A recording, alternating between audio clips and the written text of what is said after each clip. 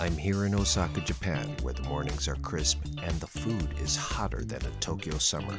Today I'm sinking my teeth into Nichirei Fried Rice, a dish that's been kicking up a storm in the local food scene. And let me tell you, this ain't your average fried rice. What makes this dish so special is the new 3-step fry method that replicates the pro's process to a T.